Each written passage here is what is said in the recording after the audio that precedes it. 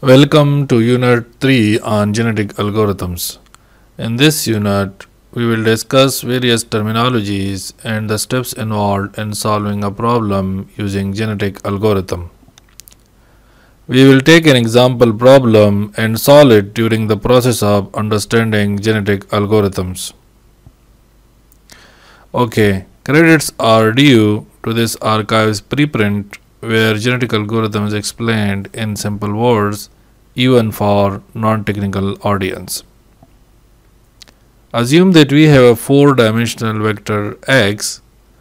Further assume that we have a function f of x is equal to x1 plus 2 times x2 plus 3 times x3 plus 4 times x4 is equal to 30.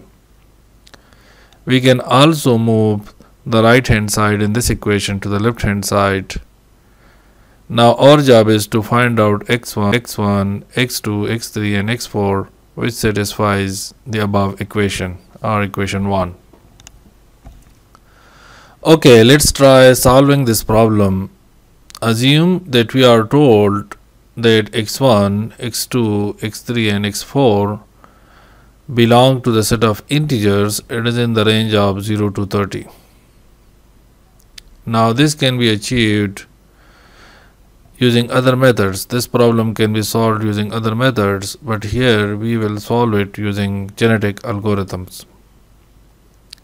Now there are many candidate solutions possible. For example, 15, 5, 0 and 10 can achieve the goal, or 5, 10, 5, 20 maybe. Okay, so in Darwin's language these are individuals or chromosomes, potential solutions. And each chromosome consists of genes, here 4 genes. Further, the set of all chromosomes constitutes the population or set of potential. Now in this unit, we will try to answer some questions while solving this problem. The first question is, among these 6 solutions, potential solutions, which ones are better and which ones are very bad? Which ones are fit and which ones are unfit? How do we quantify fitness or betterness? So we need a fitness function to solve this problem.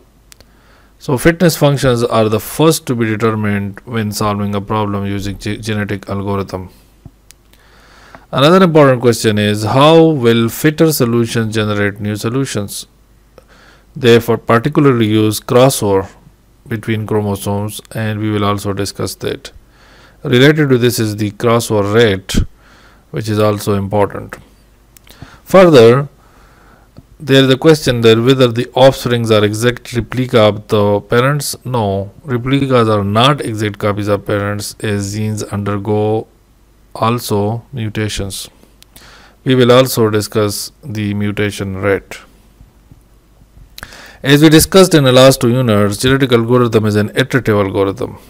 So how can we decide when to stop? What is the convergence criteria? We will formally discuss this while solving this problem. Okay, so let's begin solving this problem. First, we need to decide how many chromosomes our population will contain. Assume 6 in our case. And as X is 4-dimensional, so genes for chromosome are 4. Let's randomly initialize the population according to the constraints. It is important to note that your initialization may be different than mine. If we seed the random number generator and provided different seeds, then the random numbers may be generated in a different way. Okay, after random initialization, the next step is to compute the fitness of each chromosome. Fitness can be computed as x1 plus 2x2 plus 3x3 plus 4x4 minus 30, and the difference is absolute difference. Now if this value is smaller, it means we are closer to the target. Exactly 0 means we are on target. Okay, let's compute the fitness quantity. Rewriting the function f of x, solving the above equation for chromosome 1 yields 94. Similarly, for the second chromosome we get 80, Continuing for the other chromosome, we get 83, 46, 94 and 55 as the fitness value. In the current problem setting, fitness value closer to 0 are good. Okay, let's write these values in the last column and erase some contents to generate some space. The next step decides who will go to the next stage, which chromosomes will survive and which will fade. Survival of the fittest, as discussed in the last unit. Now we need to convert these values to probabilities. As the probabilities should sum to 1, we need to convert the fitness values into probabilities first. Let's do that by dividing 1 divided by the fitness value.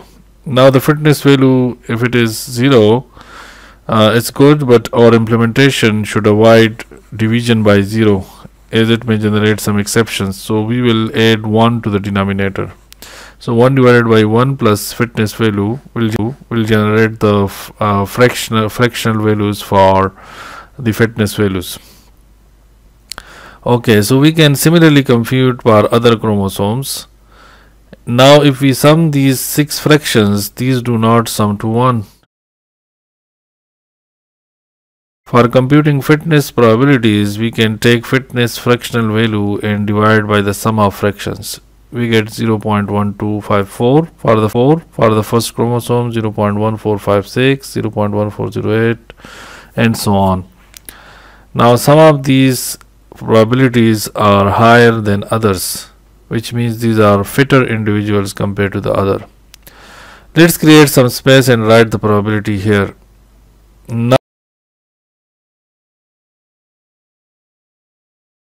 Now the probability sums to 1. Some chromosomes, as I said earlier, have higher probability than others, and these are the fit individuals. Okay, I think this video is getting longer, so I will stop here. In the next video, we will explain how these fitness probabilities will drive the selection process. If you have any question, you can ask in the comments. Thank you.